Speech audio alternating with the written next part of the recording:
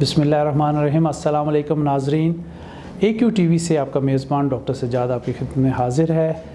और आज जो टॉपिक हम आपके लिए लेके हैं ये भी बर्निंग इशू है और बहुत सारे लोग जो है इस मसले में प्रॉब्लम में फंसे हुए हैं। हम चाहते हैं कि आप लोगों को घर बैठे हुए हम ऐसी आगाही दें कि आप लोग अच्छे तरीके से जो है वो अपनी बीमारी को समझ सकें और आप लोगों को बहुत ज़्यादा जो है वो फ़ायदा हो। हम ये नहीं चाहते कि आप लंबी लंबी लाइनों में जो है वो डॉक्टर्स के पास चले जाएँ और फिर बहुत भारी भरकम फ़ीसें दे के जो है वो आप वहाँ से वापस आएँ और फिर पता लगे जी 6 महीने साल बाद जो है वो आपकी बीमारी डबल हो गई है।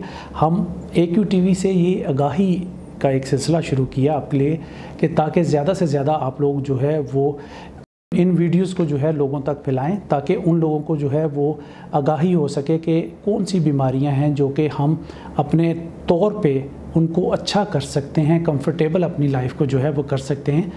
आज जो हम बीमारी डिस्कस करेंगे वो है कोलेस्ट्रॉल। जी हाँ, ये बहुत बर्निंग इशू है और कोलेस्ट्रॉल अगर आपकी खून की नालियों में प्लेग जो है वो फंसना शुरू हो जाए तो फिर हार्ट अटैक का जो है वो चांसेस बहुत ज़्यादा बढ़ जाते हैं। और जिन लोगों के ख़ानदान में पहले से blood pressure, high blood pressure, cholesterol और दिल की बीमारियां होती हैं, उन लोगों को ये मर्ज़ जो है वो होने के ज़्यादा चांसेस होते हैं। आप लोगों को इल्म में है कि जो लोग मोटापे की तरफ माइल हैं और बहुत ही ज़्यादा दिन में जो है वो एक्सरसाइज या कैलोरीज बर्न नहीं करते और खाने की तरफ उनकी रग़बत ज़्यादा है, उन लोगों को कोलेस्ट्रॉल होने के ज़्यादा चांसेस होते हैं।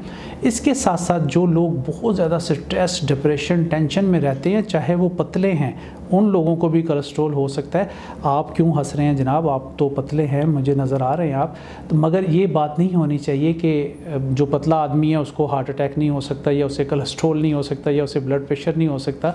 तो भाई लाइफ है ना, तो लाइफ में बहुत सारे मोड़ आते हैं। आप लोगों ने अपनी लाइफ को जो है वो एक टाइम टेबल के मुताबिक जो है वो गुजारना है ताकि मॉनिटरिंग होती रहे साथ साथ कि कैसे हम इन बीमारियों से, जो कि ख़तरनाक बीमारियां हैं, हम कैसे इनसे जो है वो अपनी जान छुड़ा सकते हैं।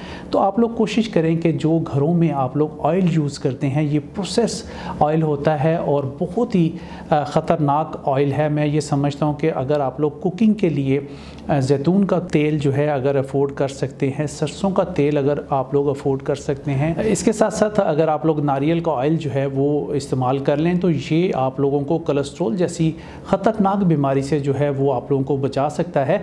सरसों के तेल का इस्तेमाल मैं आप लोगों को बता दूं कि बाज़ दफ़ा बच्चे जो है वो कहते हैं कि हमें हीक आती है, इसमें से स्मेल आती है, तो इसको ना यूज़ किया जाए। तो इसका तरीकाकार बहुत सिंपल है कि 5 किलो अगर आप सरसों का तेल लेते हैं तो 5 अदद प्याज छील के जो है वो एक देचके में सरसों का तेल और 5 अदद प्याज जो है वो इसमें रख दें। जब प्याज जल जाएं तो उसको निथार के सरसों के तेल को आप लोग रख लें, हीक नहीं आएगी और ये बहुत ही ज़बरदस्त है आपकी बॉडी के लिए और बहुत ताकतवर ऑयल है। अगर आप लोग ये इस्तेमाल करना चाहें या जैतून का तेल, तो आप लोगों को पता है ना, कुरान पाक में भी इसका जिक्र है। जैतून वैसे भी आदमी को 5 से 7 दाने काले जैतून के जो है वो दिन में खाने चाहिए। ये भी आपके कोलेस्ट्रॉल को बहुत ज़बरदस्त करता है, आपके मैदे को बहुत ज़्यादा सिस्टम में लेके आता है। तो कोशिश करें कि अगर जैतून का तेल जो है अफोर्ड कर सकें। और परसेप्शन भी ये है कि लोग कहते हैं जी जैतून का तेल गर्म है, तो मैं अमूमन जो है वो ये अरब ममालिक में जो है वो ट्रैवल करता रहता हूँ, तो वहाँ तो लोग 12 महीने जैतून का तेल पी भी रहे होते हैं, खा भी रहे होते हैं, तो उनको तो गर्मी नहीं लगती। हालांकि वहाँ पे टेम्परेचर भी आप लोग देखें कि 40 और 45-50 के करीब वहाँ पे पहुँचा होता है और वो लोग ड्राई फ्रूट भी वो 12 महीने वो लोग खा रहे होते हैं। तो काइंडली कोशिश करें कि जैतून का तेल जो है वो आप लोग 1 चम्मच पी भी सकते हैं, इससे भी आप लोगों का जो है वो कोलेस्ट्रॉल लेवल जो है वो बेहतर होगा। हंडिया में भी डाल लें। और इसके पकाने का तरीका नाजरीन ये होना चाहिए कि बहुत ज़्यादा कुक कर लेते हैं हम अपनी सब्जियों को, जो भी सालन हम पकाते हैं, जब आप उसको हाफ़ फ्राई कुक कर लें तो 2 चम्मच जो है ऊपर से डाल दें ताकि उसकी इफ़ादियत सब्जियों की भी रहे। और जो भी आप लोग खाना चाहते हैं, दाल है, गोश्त है, सब्जियाँ, तो उसके ऊपर जैतून का तेल जो है जब आप हंडिया नीचे उतारने लगें तो उसके ऊपर डाल दें, तो ये आपको हेल्दी बेनिफिट जो है वो देगा। तो कोशिश करें कि आप 12 महीने नट्स भी खा सकते हैं। अच्छा कोलेस्ट्रॉल जो है वो अखरोट पैदा करता है। जी हाँ, अगर आपकी याददाश्त, मेमोरी भी लॉस कर रहे हैं, अगर आप अखरोट को गौर से देखें तो दिमाग की तरह जो है ये बना होता है, तो अच्छा कोलेस्ट्रॉल जो है वो अखरोट पैदा करता है। इसके 2 अदद अखरोट जो है डेली अगर आप खाना शुरू करें, जी हाँ, कोशिश करें कि इसको ख़ुद तोड़ के आप, जो कागज़ी अखरोट होते हैं इसको तोड़ के आप लोग ख़ुद खाएं तो आपको फ़ायदा ज़्यादा होगा। बाज़ार में जो गिरियाँ मिलती हैं इसमें से सारी जो है वो नमी निकल जाती है, तो ये इतने ज़्यादा फ़ायदेमंद नहीं होता। कोशिश करें कि थोड़ा सा तरद्दुद करें। बादाम 5 अदद आप लोग रात को भिगो दें, 7 अदद भिगो दें, जितने अफोर्ड कर सकें, तो सुबह जो है वो इसको खाएँ। ये आपके कोलेस्ट्रॉल को बहुत अच्छा करता है। 5 दाने पिस्ता, 5 दाने काजू, ये ड्राई फ्रूट ऐसे हैं जो कि आपके कोलेस्ट्रॉल को जो है वो बहुत ज़्यादा बेहतर कर देता है।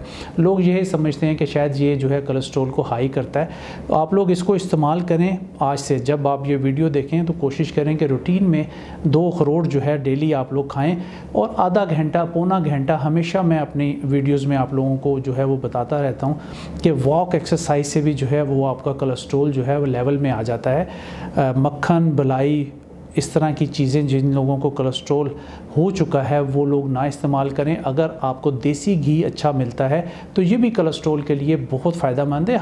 दिल के डॉक्टर जितने भी हैं इस बात पे अब मुत्तफ़िक हो चुके हैं कि अगर हमें देसी घी अच्छा मिले तो दिल के अमराज के में मुब्तला जो मरीज़ हैं वो ज़रूर देसी घी का इस्तेमाल करें। वो आप लोगों को बहुत ज़्यादा जो है वो फ़ायदा देगा अगर अफोर्ड कर सकते हैं और आपको असली अगर देसी घी मिल जाता है। वैसे तो बहुत ज़्यादा एसेंस डाल के जो है वो हमें मुख्तलिफ़ चीज़ें दी जाती है और कहा जाता है कि ये देसी घी है और उसकी मुख्तलिफ़ प्राइस रख दी जाती हैं। हम पैसे तो असली दे रहे होते हैं मगर हमें उसके अगेंस्ट जो है वो चीज़ें असली नहीं मिल रही होती, जो कि हमें सोचना होगा कि किस तरह हम जो है वो नेचर की तरफ अगर वापस जाएं और घर में कोशिश करें कि बकरी, गाय या मुर्गियाँ कुछ इस तरह की हम चीज़ें हम अपने घर में रख सकें। तो ये बहुत ज़्यादा जो है हेल्दी एक्टिविटीज़ है। लोग पहले बागबानी करते थे, कुछ ना कुछ अपना दिल लगा के रखते थे कि सब्ज़ियाँ जो हैं उगा रहे हैं, और आप जब फ्रेश सब्ज़ी को निकालते हैं तो एक दिल में बहुत ज़्यादा जो है वो खुशी होती है कि हमने अपने हाथ से ये चीज़ें लगाई। जब आप उसको खाते हैं तो वो भी आपकी चीज़ों को जो है वो बहुत बेहतर करता है। कच्ची सब्ज़ियाँ जो है उसको अच्छी तरह वॉश करके आप लोग सैलड के तौर पे खाएं, ये भी आपके कोलेस्ट्रॉल को जो है वो बहुत बेहतरीन करता है। ये ज़रूरी नहीं है कि एक दफ़ा कोलेस्ट्रॉल अगर आपकी लाइफ में आ गया तो ये ख़त्म नहीं होगा, ये ख़त्म हो सकता है। आपकी जो है लाइफ जो उठना बैठना है इसको अगर आप अपने लाइफस्टाइल को चेंज करेंगे तो इंशाल्लाह ताला कोलेस्ट्रॉल की बीमारी से जो है वो आप लोग निजात पा सकेंगे। अपने और अपने इर्द गिर्द के लोगों का आप लोगों ने बहुत ख्याल रखना है। आज के लिए बस इतना ही। अपने मेज़बान डॉक्टर सज्जाद को दीजिए इजाज़त। इंशाल्लाह अगली वीडियो के साथ आपकी खिदमत में हाजिर हो जाएंगे।